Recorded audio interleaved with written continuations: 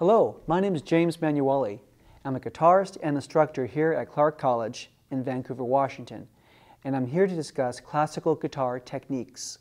The first thing of any classical guitarist, he or she would need to sit in the classical seating technique.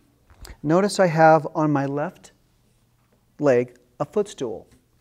It raises the guitar high enough to approach the neck and put the guitar between my right leg and my left leg, giving me contact points. Actually 4 contact points in the inner thigh, the leg, the chest, and my right arm that stabilizes the guitar, which provide me with a classical guitar sitting position. Now, for my right hand technique, my right hand will always sit as so.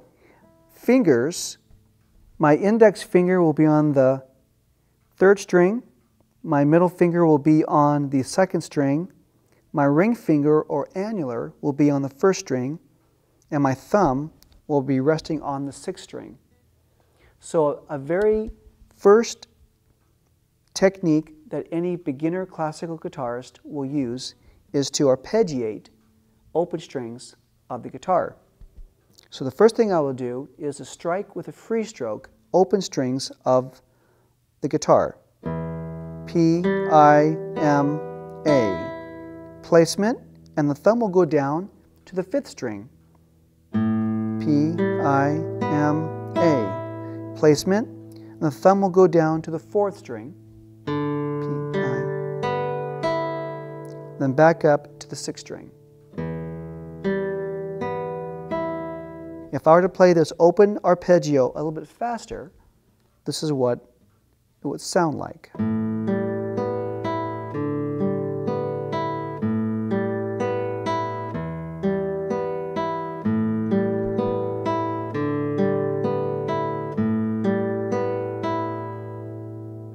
This is one pattern, and you can change up and try many patterns, different types of patterns for the right hand, to work on your arpeggios and dexterity with your fingers.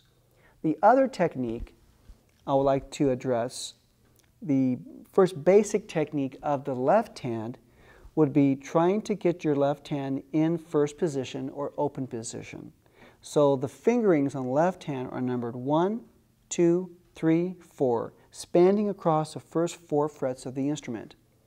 Now notice my fingers are arched. I have plenty of space between the neck and my wrist, and I'm playing on the tips of my fingers. And my thumb behind the neck is very low on the lower end of the neck because my fingers are playing the bottom string. The exercise begins basically just starting on the 1st string and going up to the 2nd string, 1 finger at a time without moving the other fingers. This will help you get independence on each finger. As your hands go up, so does your thumb,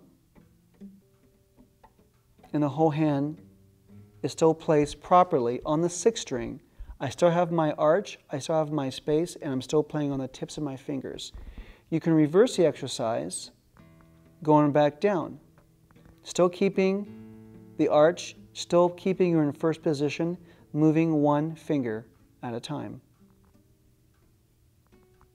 This is a basic exercise to do. Once you get this left hand in position, you can combine the right hand and alternate the fingers on the right hand with I and M. Same exercise. Now I'm going to articulate each note.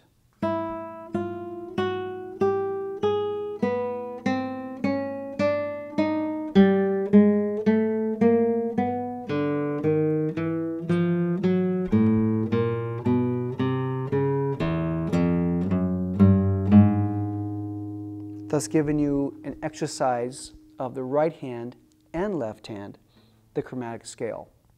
These are just a couple of the very, very beginning of basic classical guitar technique.